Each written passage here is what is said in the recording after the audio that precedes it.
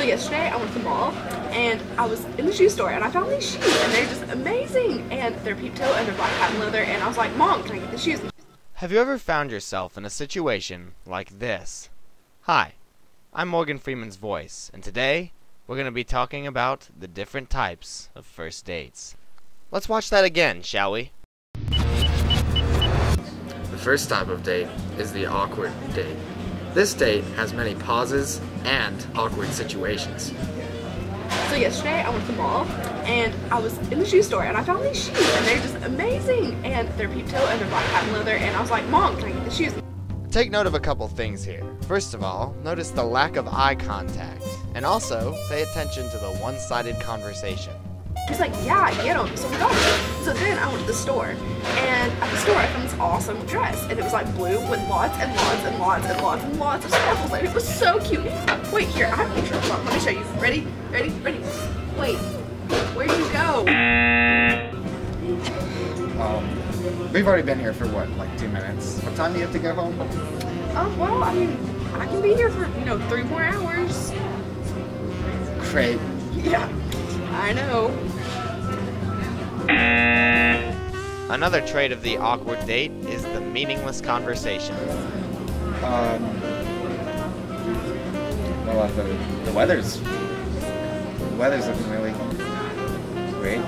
It's raining. Oh. So maybe it's not like Also, attempts to compliment each other go in vain. you have great eyes. I hate my eyes. Sometimes the compliments aren't even compliments at all. Have you been gaining weight? So, how's your grandfather? He died this morning.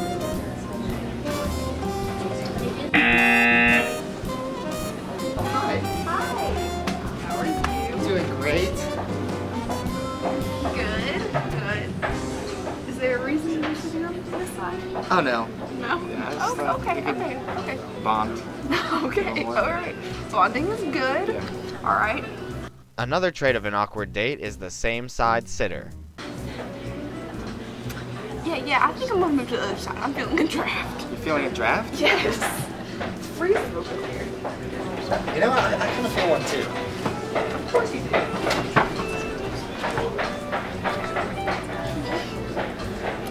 Alright. The next type of date is true love. On this true love date, the couple believes that they are madly in love after the first date. Gracie! Hey!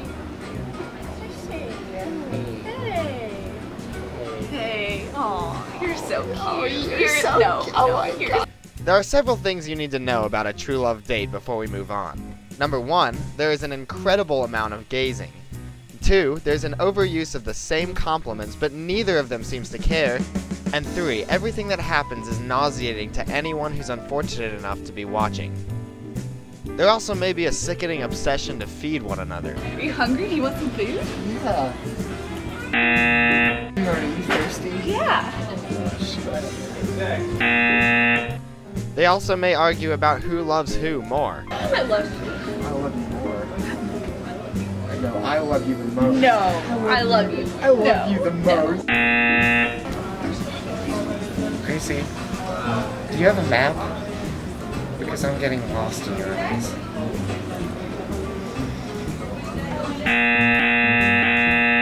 The next type of date is called the disaster date. Everything that can go wrong goes wrong. Go ahead, sit down. Thank you. Oh, Jesus.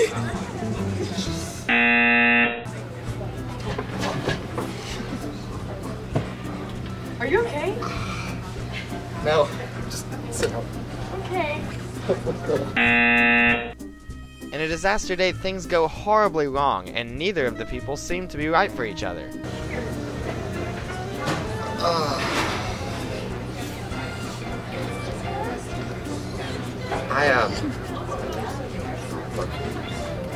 I forgot to put on deodorant. Can you tell? Oh my gosh. Are you finished? Yeah. Oh, let me. Oh. Jeez.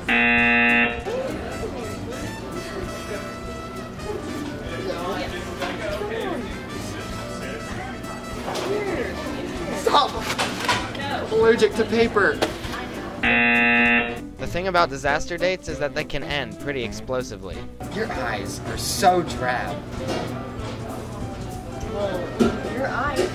Can't even see your eyes. You know what? Alright, look, listen, I'm so sick of this. I'm so sick and tired of you always criticizing my shirt. Why do you look stoned all the time? Your shirt. I don't understand why this is the mean? stupidest. Is that a game time? The last kind of date is the successful date. In this date, both people leave satisfied and are excited about their second date. Hey, Hey, Aaron. What's up? not much. How was track? Oh, it's pretty good, you know, just running. How's that English? Oh, it's terrible. Just like always. Oh, I'm sorry. Yeah, it's It's all Ryan and she still, you know, I feel you on that shit. A date can be considered successful when the two of them connect on a personal level, and above all, want to go out again sometime. Well, I had a fun time. So did I. You want me to maybe get back together this weekend? Yeah, sure, that'd be great. All right. I gotta go, but you can just text me this weekend. Okay, we'll do. See ya.